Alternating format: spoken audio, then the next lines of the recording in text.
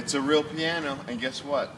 I'm going to be painting it. So my name is Michael Godard. You might notice my artwork, or have seen my artwork on the Princess Cruise Lines and perhaps some other places. But this is the first piano that I've ever painted, and I'm going to be doing this today. Actually, I'll be working on it, and I've been coming up with the designs for it for several weeks, and finally decided what we're going to do, and it's going to be a lot of fun. And hopefully this piano right here will come out a masterpiece. And so I've got some designs here now. I'd show these to you. There you go. But I'm going to leave it a surprise till the end.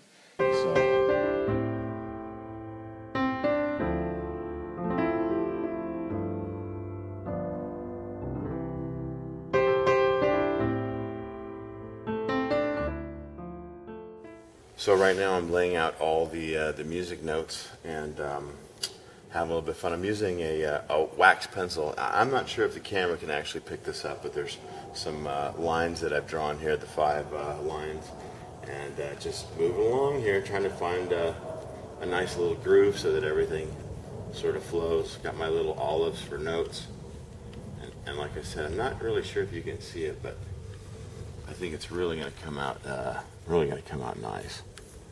So, just moving along.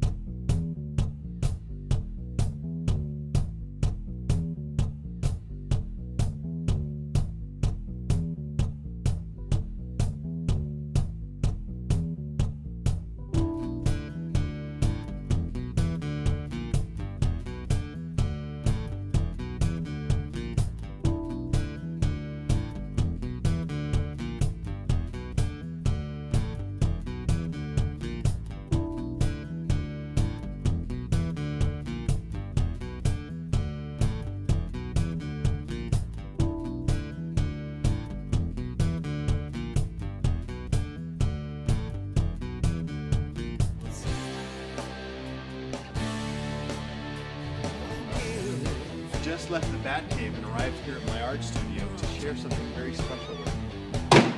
The newest addition to the newest ship in the Princess fleet, which is the Royal. And by the way, I know I'm known as the olive guy. I'm also Batman. Well, let's just put it this way. No one's ever seen Batman and I in the same room. Anyways, let's move on. So, this is the newest masterpiece right here. And it is a brand new Yamaha piano, and you'll be able to see this when you travel on the Royal, because this is where it's going.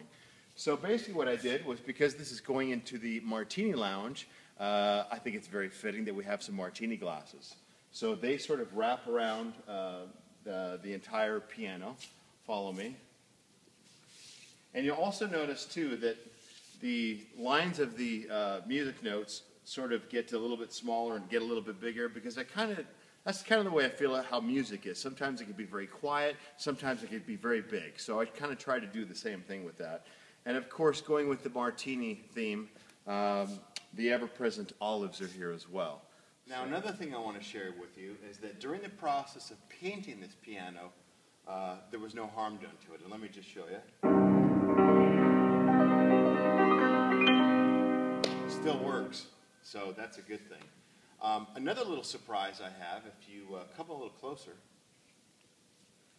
is right behind this. So when the piano's closed, I've got a couple more little hidden notes in there. So now you may also notice that the top of the piano is missing, and I actually have a little surprise there. The top of the piano is actually over in this corner. I'm going to take you and show you that. And right now it was dismantled to make it a little bit easier for me to paint it.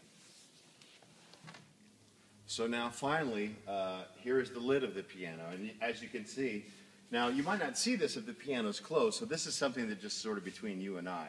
But when the piano's open, you'll be able to see this wonderful conductor who is so into the music that he's actually up on his tippy toes.